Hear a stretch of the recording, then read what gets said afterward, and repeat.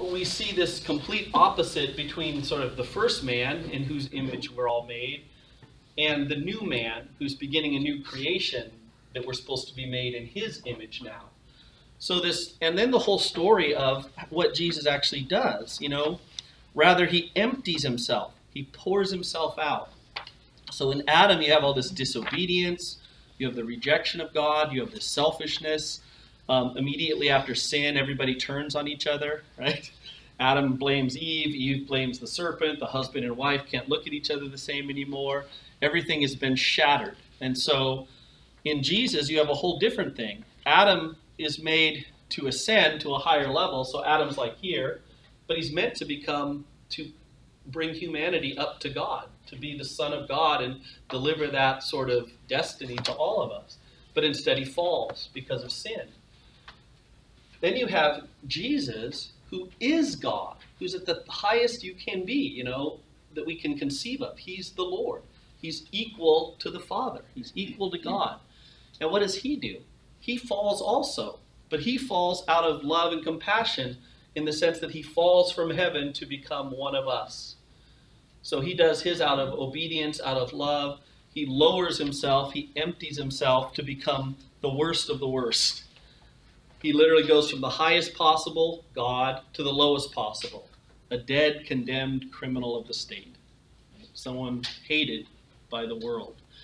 And so in Jesus, he does exactly the opposite of what we see Adam doing. Also, that's why the second half of the creed of this statement, verses 9 through 11, because of this, because of being obedient, because of becoming human, because of pouring himself out, because of this humble, self-sacrificial, obedient love, because of this, God greatly exalted him and bestowed on him the name that is above every name, that at the name of Jesus every knee should bend, of those in heaven and on earth and under the earth, and every tongue confess that Jesus Christ is Lord, to the glory of God the Father. Now, it's important to realize, you might be thinking to yourself, or maybe you're not, so I'll tell you this. You might think to yourself, though, how can Jesus be exalted? Isn't he already there? In other words, as soon as the resurrection's done, doesn't he just go back where he was? How, in what way can he be exalted and enthroned and all the stuff that Paul's talking about? That's because we need to keep this in mind. What our teaching on the ascension says is that Christ returns 40 days after his resurrection. He returns to the Father, forever a glorified human being God. In other words, he is always Jesus, the person now, forever. So even in his humanity, that's what's glorified, not his divinity. But in his human nature, he has fulfilled what Adam was supposed to be. And so in his humanness even, he's now glorified as the king. Because here's the thing. Dominion of the earth was given to us. And therefore, it must be us who take it back from Satan. That's why Jesus, one of the reasons he has to become a human being. A human being must win back what was lost. Because God granted this world to you and I. Therefore, for all eternity now, Jesus has become human, part of him. He's forever connected to his humanity. And so even now in heaven, he rules as the glorified God-man in his humanity. So he has a body and all those kind of things. So that's where Paul's coming from, is that everything that was meant to be in Adam has finally come full circle. Jesus has been enthroned, and now we need only wait for his return when all this will be fulfilled completely. So we're in the time period between the time of Jesus being coronated.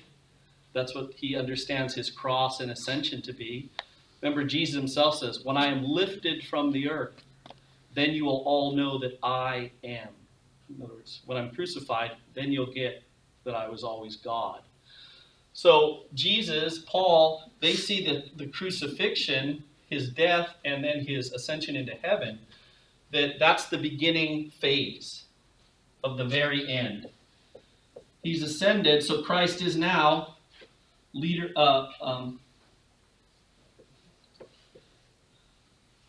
Christ is even now King of Kings and Lord of Lords. But he's just giving a return until he comes back at the second coming. And so we live in this in-between phase. Jesus has already won. The victory's already done. It's now simply up to us to continue to begin to live and act as if the kingdom is already coming in its power, because we know that it is. And so that's what our life is in between these two things. That's why, at the very end of Matthew's gospel, that's why he says, all power in heaven and earth has been given to me. Go now and make disciples of all nations, so that when he returns, he'll know who are his and who are not. And so that's the Christian message. The Christian mission has returned, that we are restored to our vocation, that we actually have something to do. And what we have to do is we are mediators in the big mediator to unite heaven and earth. So we live out the gospel. We care for the planet. We care for each other. We show forth the kingdom even now as we await for Jesus to come and definitively restore it. So this is where Paul is coming from in everything he kind of says here. And he'll talk more about this Jesus and Adam connection very soon. Now, Paul also does something here that's very bold. When he talks about, at the name of Jesus, though every knee will bend and every tongue confess that he's Lord. Paul is actually quoting from or alluding to a passage from Isaiah, where in the passage from Isaiah, God is telling Isaiah to let the people know, both the Jews who have now fallen because of their sins, but also all the pagans watching what's happening, that he's the only God, and he doesn't share his glory with anyone. And so at the bottom of page 7 of your handout, you have the original phrase that it comes from. God says through Isaiah, "Turn to me and be safe, all you ends of the earth, for I am God, there is no other. By myself I swear, uttering my just decree, a word that will not return. To me every knee shall bend, by me every tongue shall swear." So there he is what Paul's quoting. Only in the Lord are just deeds and power. Before him in shame shall come all who vent their anger against him. In the Lord all the descendants of Israel shall have vindication and glory. You can see this what you see in Paul is a complete change of his life. You had Paul prior, the Pharisee, who saw and would have read this and then looked at what was happening with the Christian movement and said, see, heretics, they don't know what they're talking about. Paul has come so full circle. He himself quotes a story that God says, no one can be called by my name except me. And Paul says, amen, except Jesus. He could also be called by your name because you bestowed it on him. So you can see, by this time in his life, Paul has completely been transformed into his experience, his encounter with the Lord, into understanding that now everything that God the Father was doing, or who we call the God the Father now, is now manifested and made real through Jesus. Jesus literally becomes that mediator through which everything pours through from God the Father. So Paul, as much as he can, is really pointing out to us the importance and who Jesus is in the middle of everything. The way Paul would say it is this. He would say Jesus stands as the center of all reality. He's the center of the Trinity because he comes from the Father, but with the Father he sends the Spirit. So he's right in the middle of that. But we also know from the book of Colossians and from the book of John that he was the Word was with God. Everything that was created in, for, through him. So in terms of creation, he's also the middle ground because he's the thing between the Father now and us. Everything's made in his image, likeness, vestige, everything from before he's ever incarnate. And so Jesus is literally the be-all and end-all of all existence. He's the one who is the sort of the main focus of the Trinity. He's the one who is in the world, is the incarnate Son, who everything is pointing towards and everything came from as the Word. So Jesus is literally everything. And now he reigns in heaven, as he said. So all this language about enthroning in heaven and being in heaven, where's Paul kind of talking about this being exalted, being raised up to heaven? Well, again, what Paul has in mind is his own tradition. If you have your Bibles, turn to the prophet Daniel, who's in chapter 7 of Daniel. And Daniel will give us sort of the background that Paul is drawing from right here of Jesus' exaltation. So in Daniel chapter 7, you have the story of 4 beasts.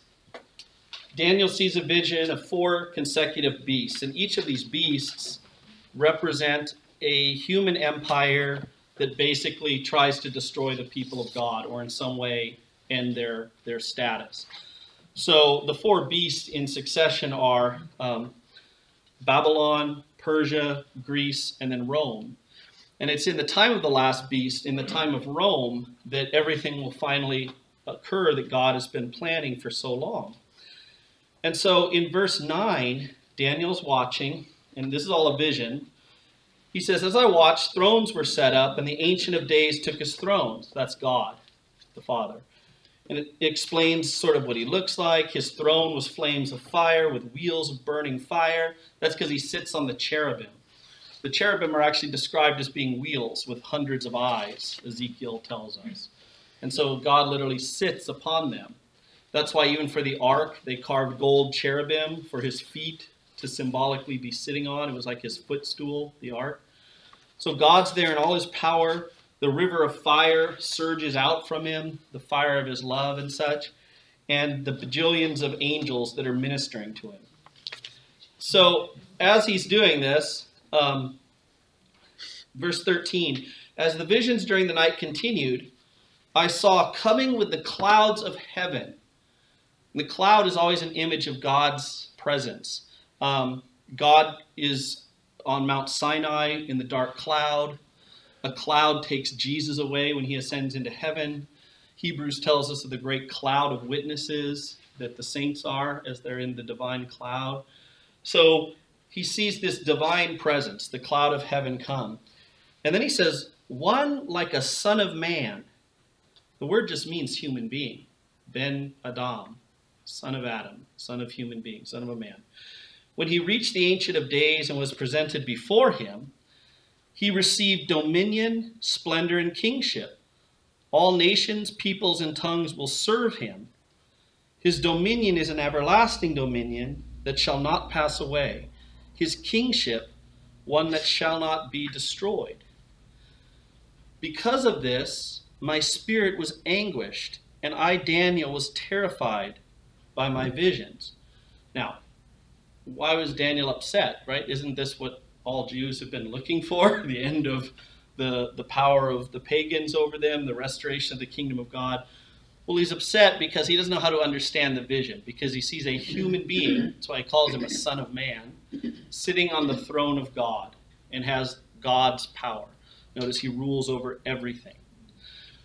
Now, God, though, shares this power with all those who are with him. So verse 18, but the holy ones of the Most High shall receive the kingship to possess it forever and ever.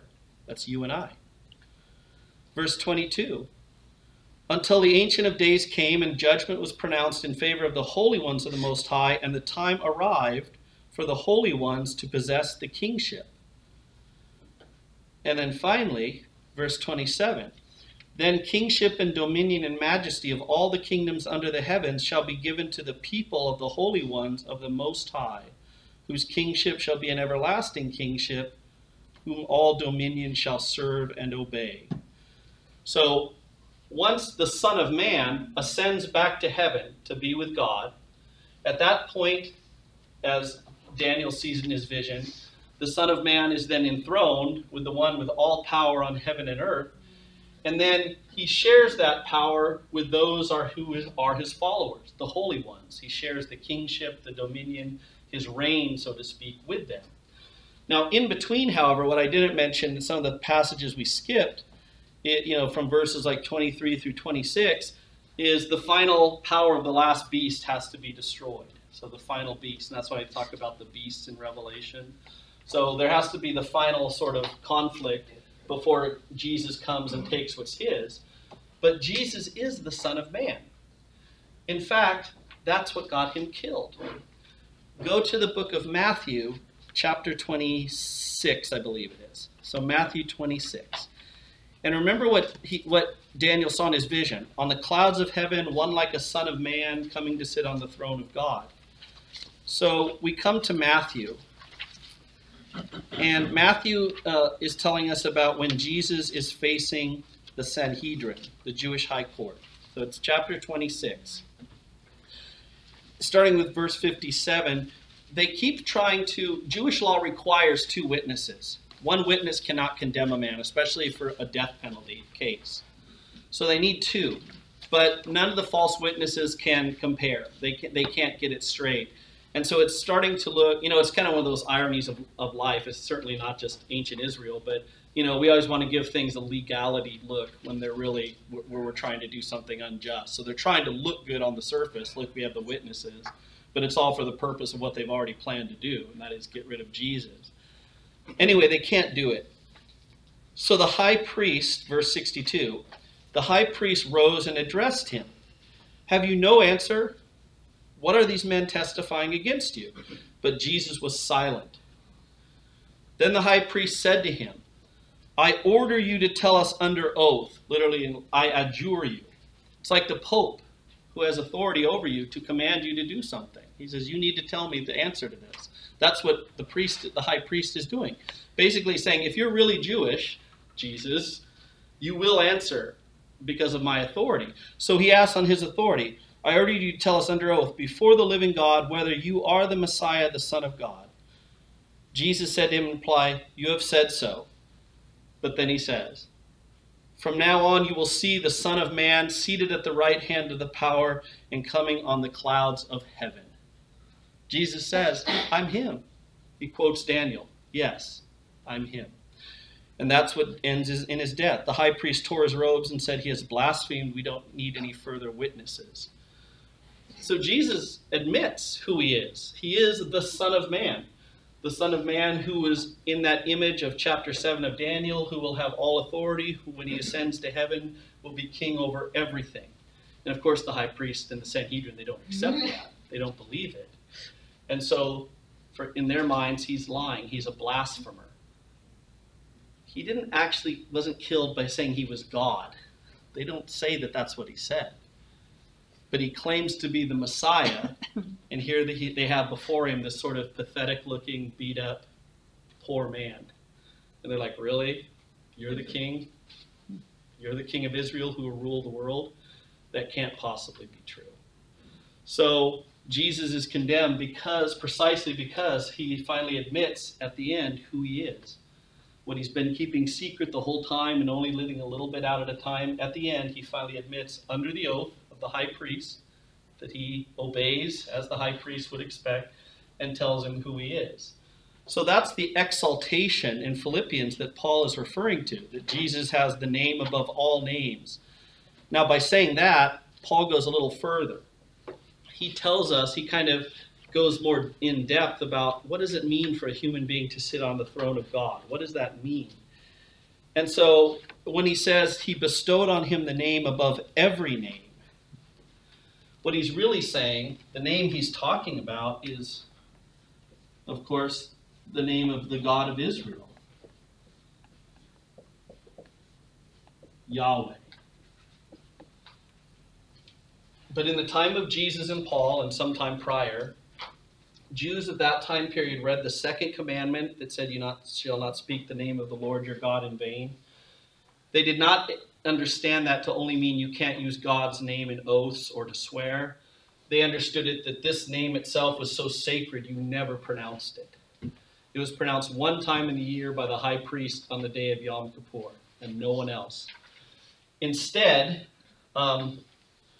whenever that name occurred, when the priests were either doing the rituals at the temple, or if you were in the synagogue and they were publicly reading, and I don't know if any of you have ever been to a synagogue service, but the basic layout of the synagogue is very similar to the Catholic Church. You have the bema, which they don't use as sacrifice anymore, but you have the bema up front where the altar would be. They have a tabernacle just like we do, but instead of having a Eucharist, they have the handwritten Torah scrolls. They have the one special pulpit from which the word of God is proclaimed and where the cantor sings from. And so they have a very similar setup. Well, those Torah scrolls are still handwritten to this day. So when in Jesus' time and in our time now, when Jews unroll that and they read the reading for the day, just like Catholics have our readings for each day, so does the synagogue. It's where it came from. You have this little pen-like thing. Because Hebrew has no vowels and it has no punctuation marks, and it has no breaks between words.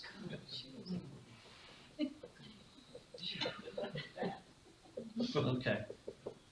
And it just continues, right, through the whole story. So you have a little pen thing like this, and at the end of the pen, it looks like one of those modern-day teacher pointers. It looks like a tiny hand with a finger sticking out. So what it looks like at the tip is called a yod.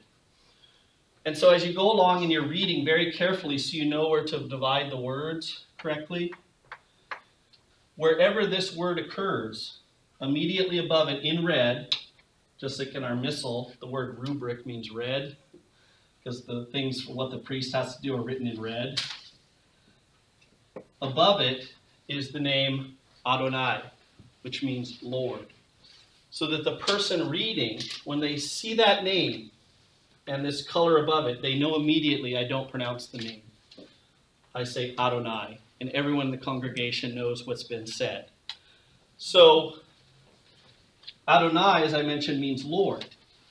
All that kind of gives you an idea of when we say a simple sentence like Jesus is Lord, or what Paul says here, the name above all names, what we're saying is Jesus is Yahweh. And so it's a real confession of faith. It doesn't just mean he's the master, the greatest king of the world, things like that. Paul is now, as the rest of the Christian tradition did, Paul is now clear that, yes, he is the human Davidic Messiah. That's absolutely true. And he's in heaven enthroned as the king of the world as a human. But don't lose sight of the fact that he's so much more than even that.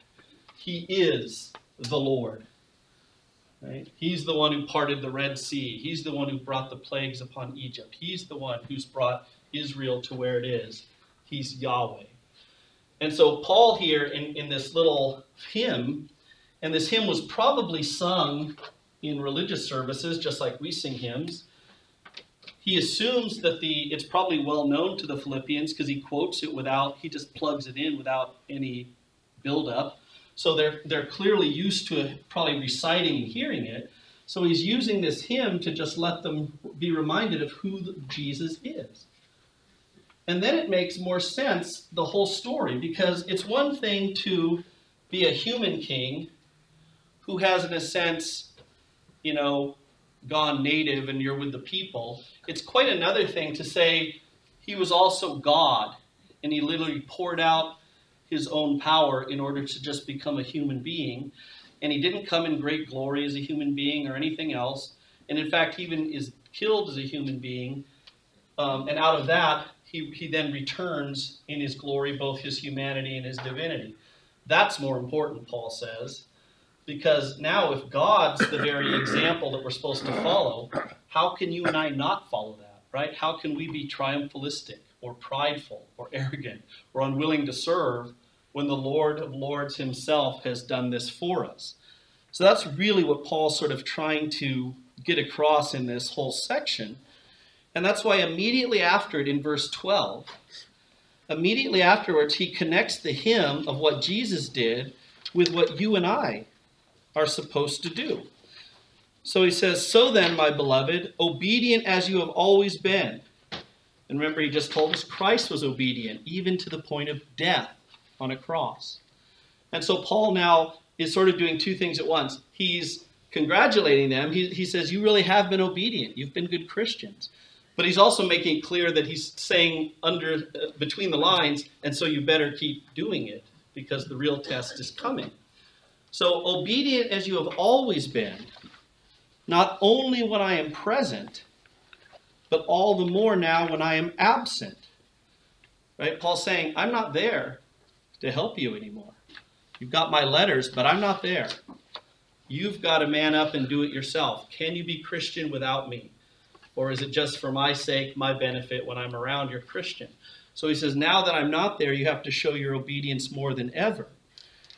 And he says, so now that when I'm absent, work out your salvation with fear and trembling.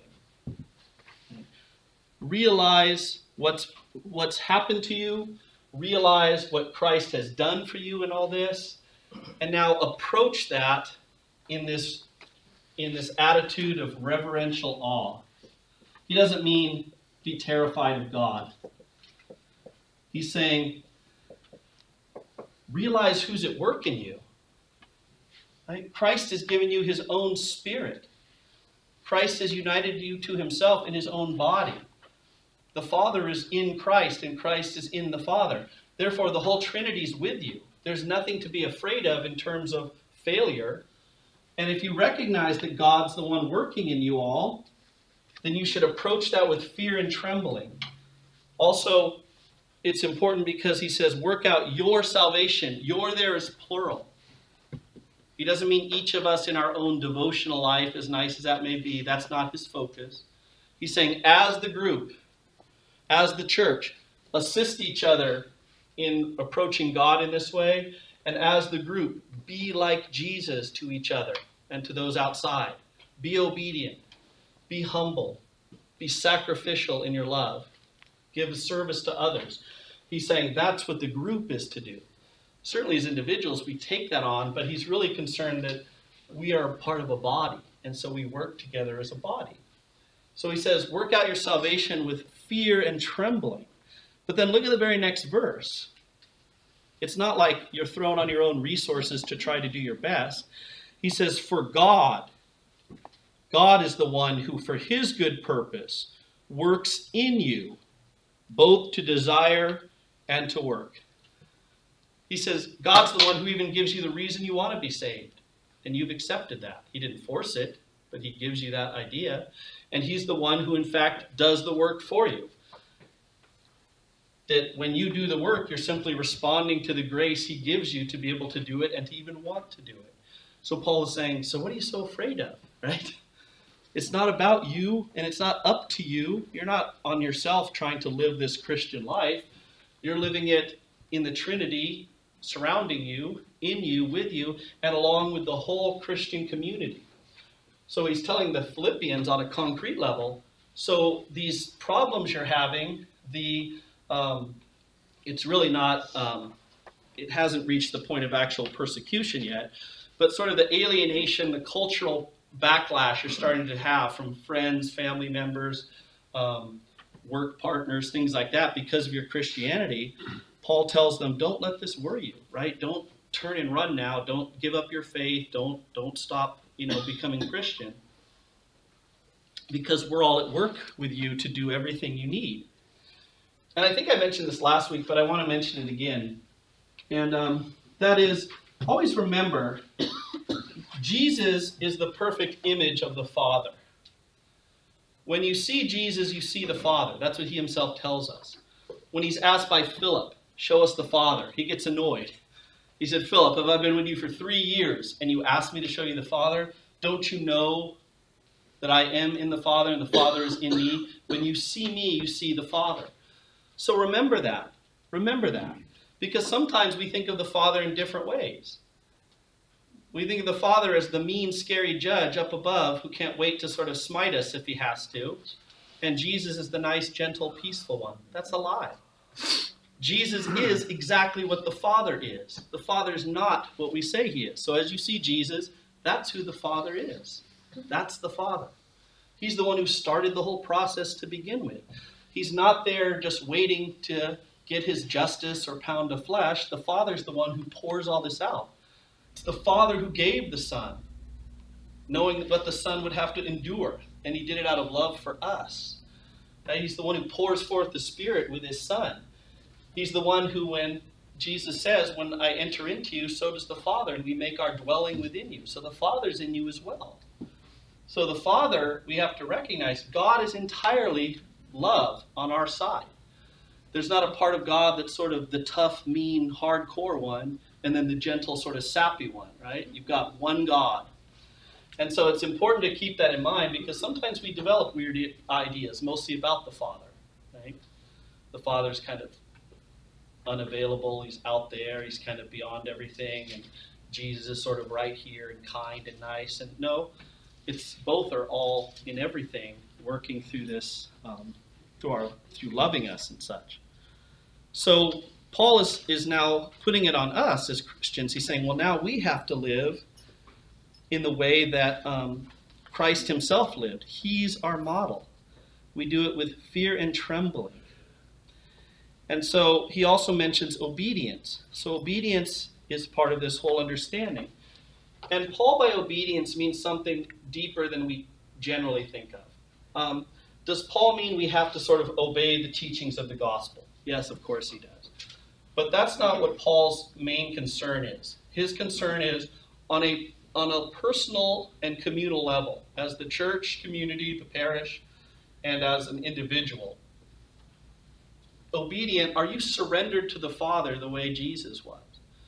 It's not just, hey, Lord, when I get to heaven, I can show you my checklist. I went to Mass every Sunday like I was supposed to, and I went to confession once a year. That's not going to be good enough. I'm sorry, right? God says, that's nice. Did you change your life? Did you become more generous? That's what he's concerned with. As long as they're in, and they should feed each other.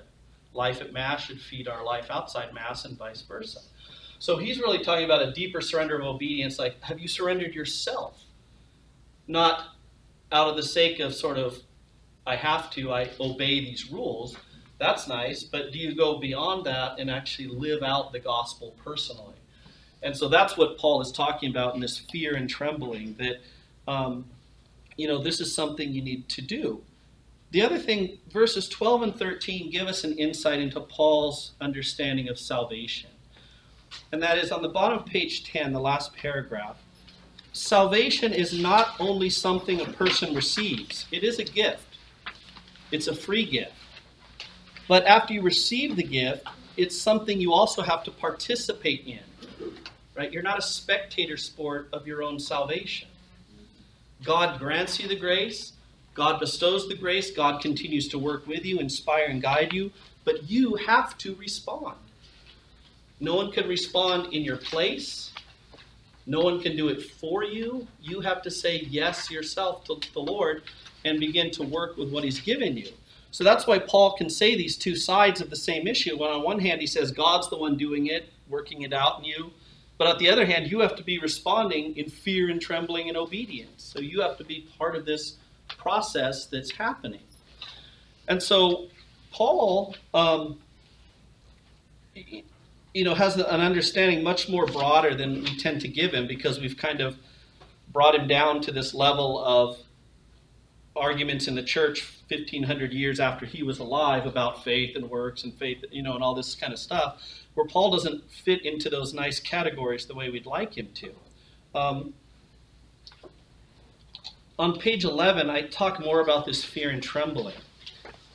The first full paragraph, that awe, this fear and trembling Paul's mentioning, is not terror or insecurity, but it's meant to be understood as confidence in the power and majesty of God in Christ, who empowers them, you and I, to be obedient and to work out their salvation as he himself guides their efforts. The word for this is synergism. You hear it all the time now in business. It's a Greek word. It just means two energies, or energy together. And it's the idea that God is the one who supplies it all, but you supply your yes, your surrender as cooperating with what the Lord gives you. And so our salvation, that's why Paul uses the term, we are God's co-workers.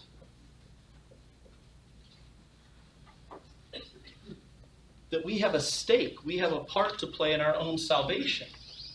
And if we fail, we can't blame God at the end, because God will say, I gave you everything needed. If anyone failed, it was you. Right? By choosing not to work, or by when failing, not asking to be forgiven and move forward. But we're God's co-workers. We're the ones who help him in this process. And that goes very much back to this whole idea of Adam, right? We have a vocation. You and I are meant to divinize, to make God present to this world in our generosity, in our love, in our concern, etc. And so from the beginning, the plan is that we're co-workers. In the Catholic view, and I would say the Jewish view as well, from which it comes from, that's part of the great dignity of human beings. You know, part of the dignity is God loves and endows us with enough power ourselves that you and I can do good, right? We can do things. Yes, with his grace, but we do it. You know, we become actual co-workers in what's happening. You know, it sounds good on paper, the evangelical idea of once saved, always saved, until you begin to see that that really starts to fall apart when you ask yourself some questions. So, once I accept Jesus into my heart, I'm saved forever. Yes. So I don't ever have to do anything else. Yes. And I can't lose it. Yes. All right. So if I go to Singapore and impregnate 30 women and stuff, I'm still good, right? Right. Well, then the average evangelical will start to sort of backtrack a little, right? Because they know it's ridiculous, but that's really what they're saying. And what you're also saying is that, so really, before salvation, I was more free than I am after.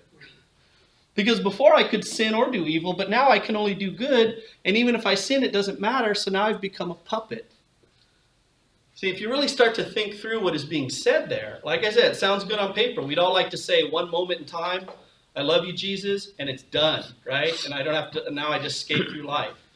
But in reality, it doesn't work out quite that well. And they know that too.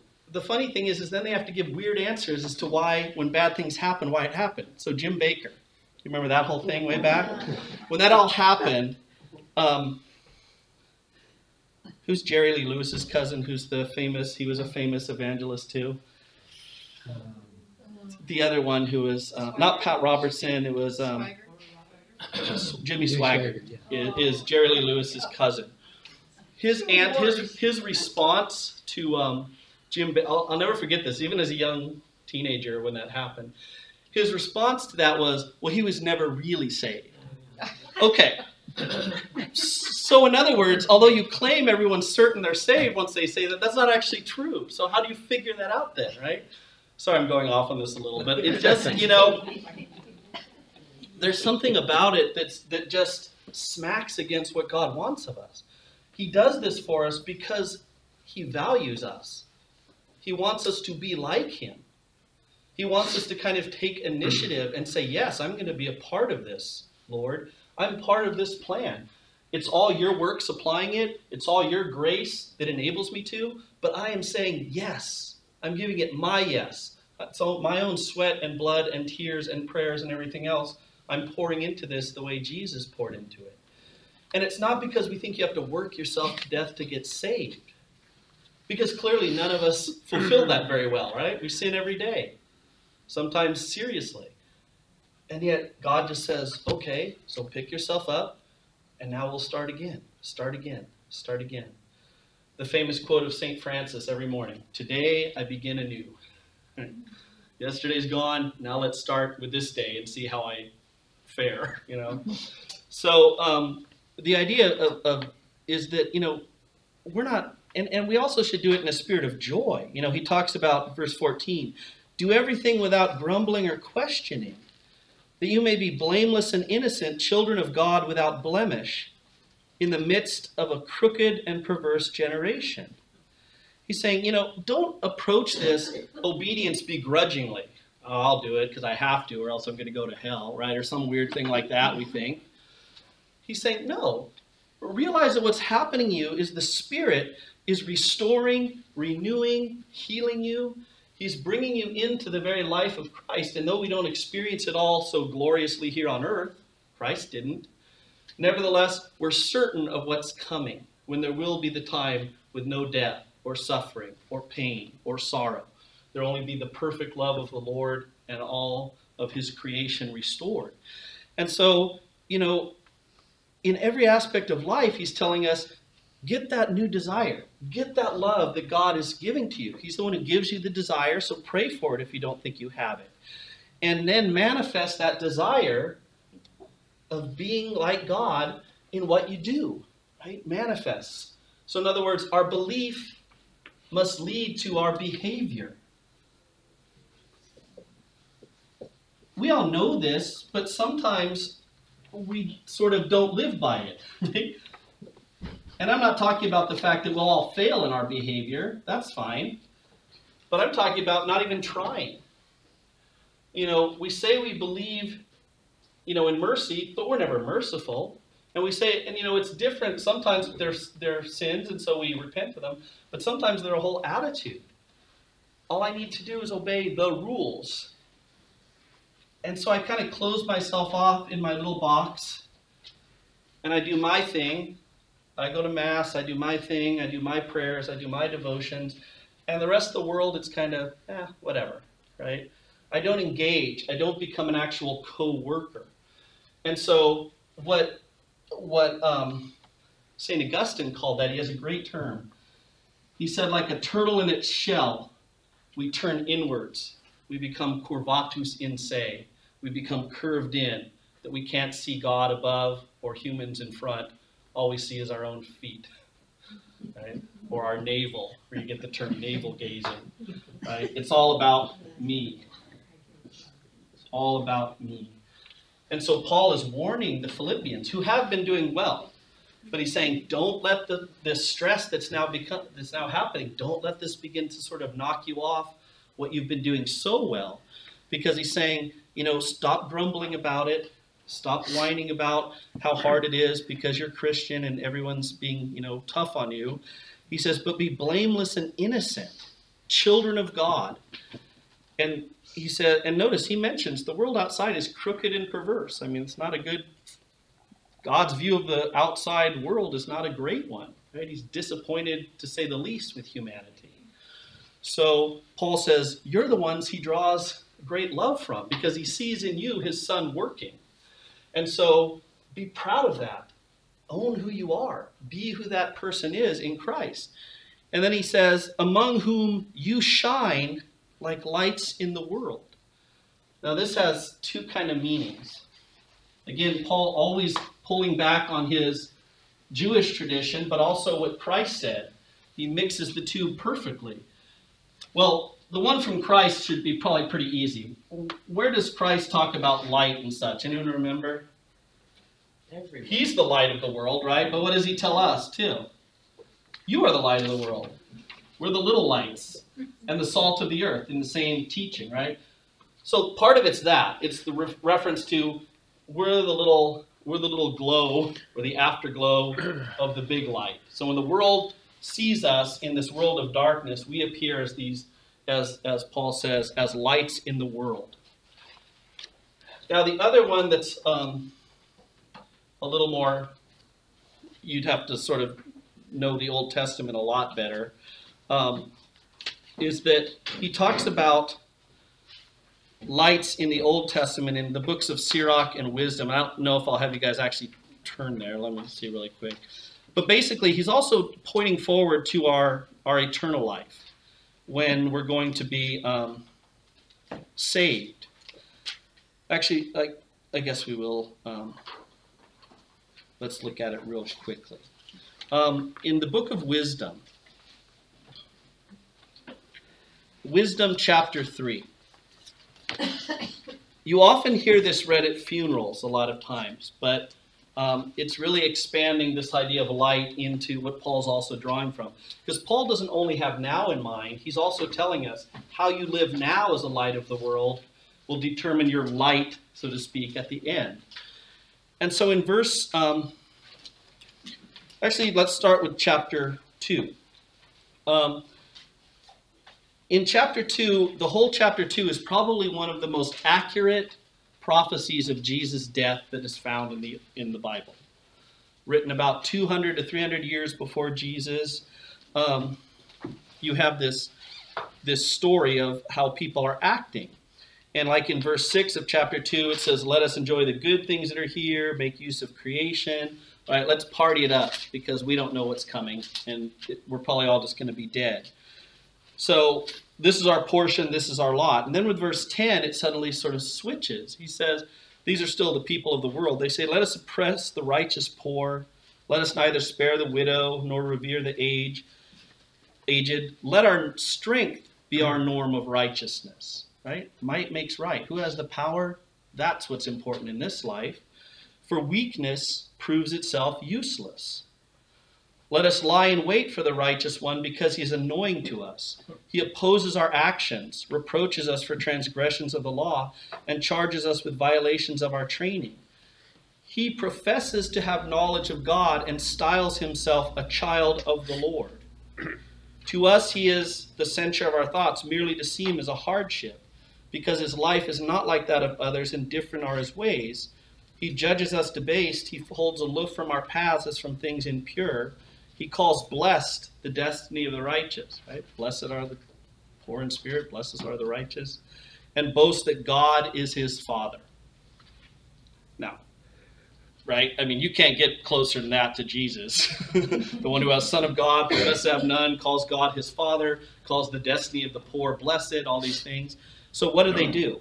Verse 17, let's see if his words are true. Let's find out what will happen to him in the end. For if the righteous one is the Son of God, God will help him, deliver him from the hand of his foes.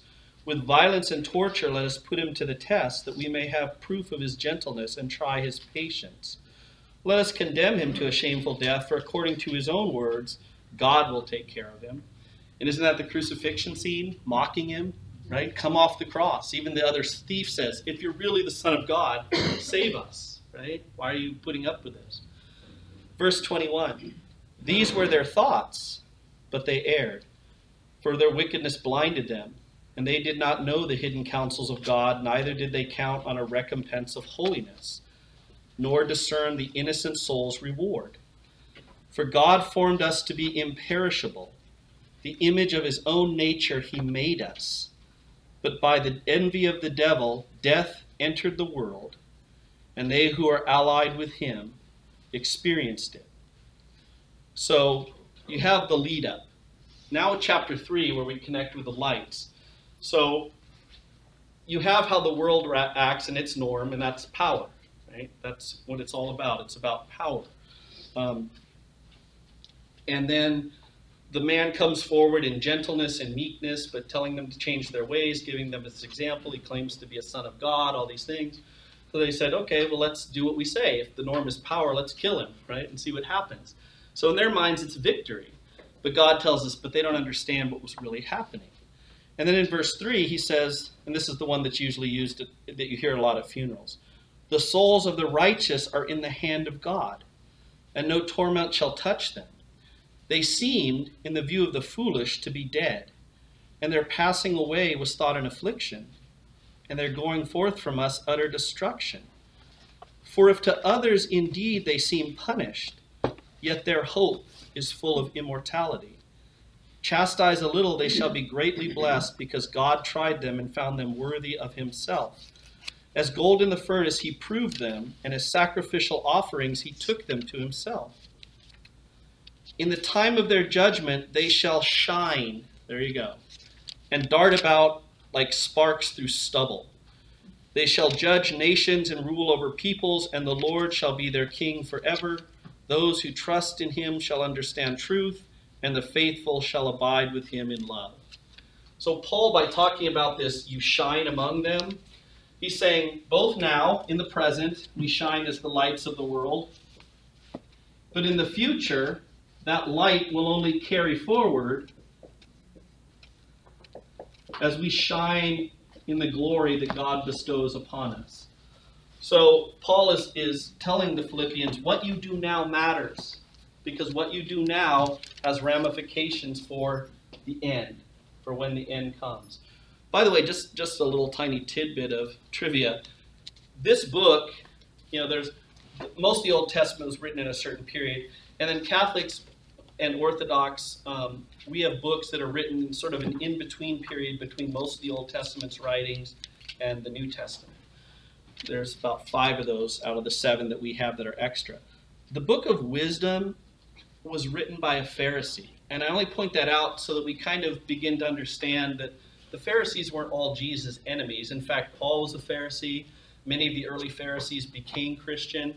And you can see by the writing of the one Pharisee writer we have in the entire Bible, until Paul in the New Testament, you can see how aligned they already were with Christianity.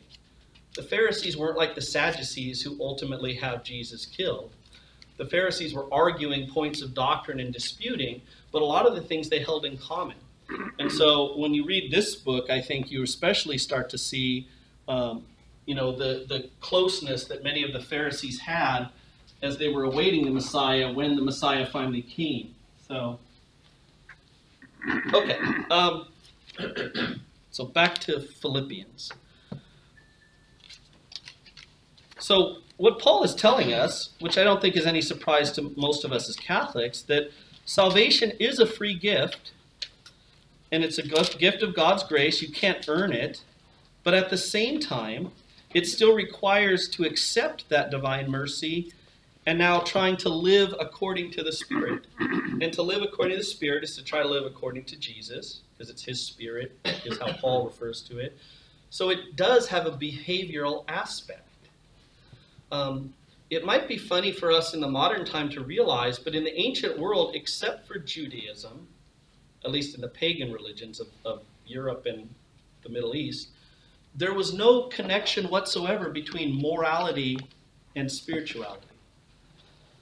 Your moral things were set usually by your country, your ethnicity, and maybe your philosophy. The philosophers talked about morality. The gods and the worship of the gods had nothing to do with morality. In the pagan conception, at least of that region of the world, human beings' relationship with a god was not one of morality. Now, each god might have a particular thing it approved of, and so in that sense, you would do something, but it wasn't necessarily this whole idea of there was standards of morality that religion upheld. That wasn't true. It's odd for us because we can't think of a religion like that. All modern religions are connected to a morality. But in the ancient world, that wasn't true at all. And so Judaism, that's why so many people were attracted to Judaism, because for the Greco-Roman world, it was so different.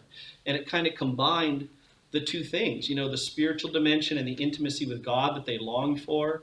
But at the same time, it was very philosophical in the sense that it had moral prescriptions, the idea that there's only one power that rules everything, not millions of gods who are sort of constantly always fighting, And so it gave them a structure that they understood to the whole world, that philosophy could live by. So that's why Christianity became so popular. But it's kind of funny today because I think we're starting to see a little bit of a regression. That is, there are a lot of people, whenever you hear this, and if you've said this yourself, I'm sorry to offend you. I'm not sorry you are offended, but I'm sorry to offend you. That is, I'm spiritual but not religious. Now, there are sometimes people legitimately have things. Religion has hurt them in some way. We know that.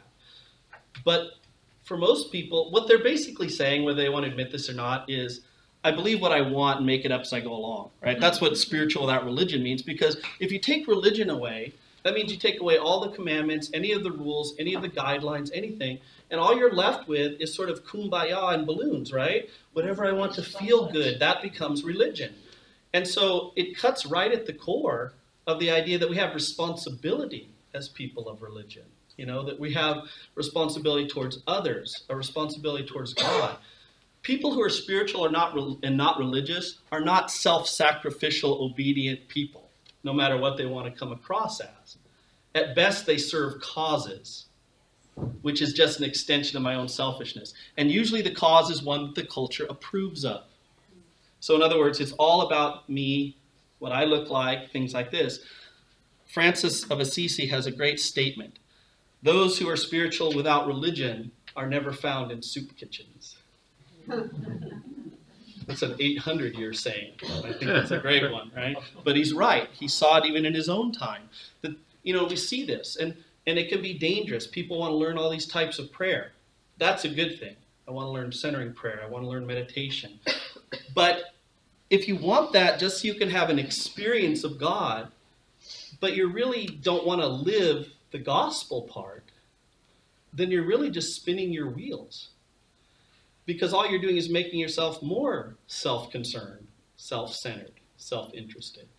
If it's not, because what you've done is if you imagine you as like this sponge, and here the Spirit comes so that the Spirit enters you, but also flows out through you to others. Well, if we're not careful, we basically bounce him back because we don't want it to get out to others. We have no desire to sort of, extend ourselves. We just want the, quote, blessings we want for ourselves. So let's go ahead and take our break. We'll come back, and while we do a period of some questions and stuff, and then after that, if we finish in time, we'll start to look a little more of Paul.